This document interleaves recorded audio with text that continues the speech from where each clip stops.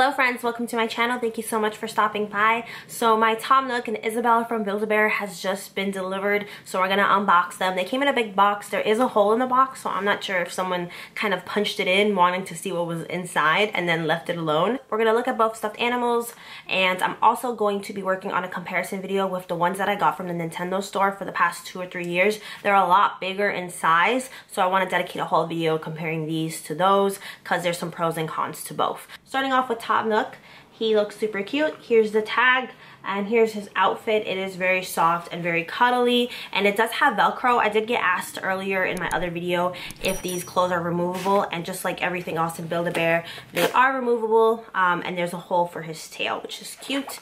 So I'm happy about that. If you have other Build-A-Bear clothes, generally they'll fit most stuffed animals. There are a couple of exceptions to that, but I think he's really cute. I did get the 6 sounds in one, so I'm gonna play it for you. Hopefully the camera will pick up on it. It's very cute. It's exactly what the website shows you, that little demo, and you can hear them pretty well even through the stuffing of the bear.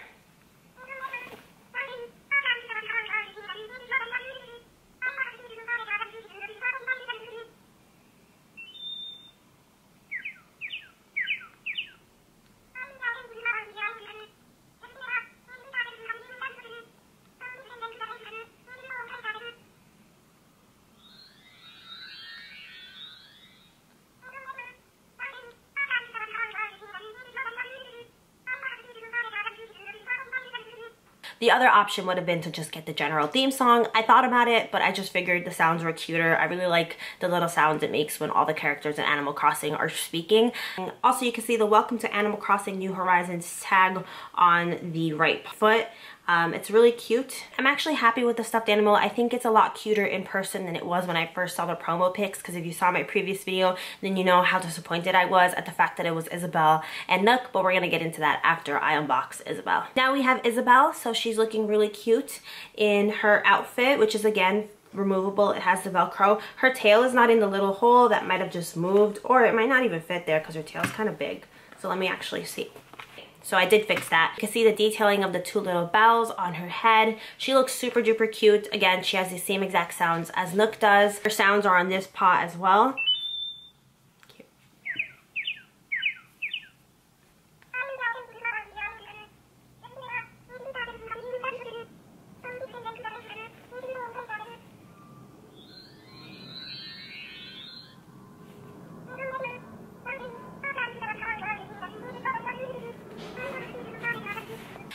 6 in 1, and it's on this paw, and then on her foot it has the Welcome to Animal Crossing New Horizons logo as well. She's super soft, super cute.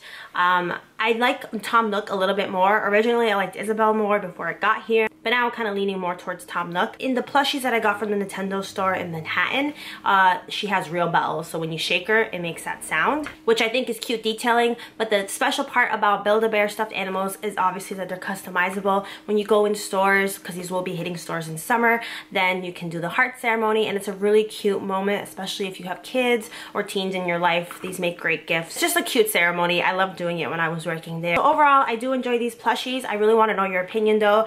Did you skip out on these, or did you actually buy them? Or what villagers are you looking forward to hopefully Build-A-Bear releasing? I know they said they're in the works for one already. I'm hoping it's not KK Slider, but I have a feeling it might be. I would even settle for a cute Tommy or a cute Timmy. I think that would be a nice idea, but I really want Celeste or Stiches, Fauna. Those are some of my favorite villagers. There's just so many options out there that I really hope they choose to expand on this. Also, it did come with the 2 typical birth certificates that Build-A-Bear stuffed animals come with. This is always an optional step when you are buying it online. I did end up doing it, but there's obviously nothing special or like uniquely decorated for this collection. Did you like these? Did you think they were alright? Did you think they were ugly? What's the deal? Let me know down below. And if you made it to the end of this video, thank you so much for watching. I really appreciate it. Don't forget to like and subscribe if you haven't already. And if you would like to join the Bunny Club here on my channel, it's my channel membership. I will have have the link and all the information in the description box below.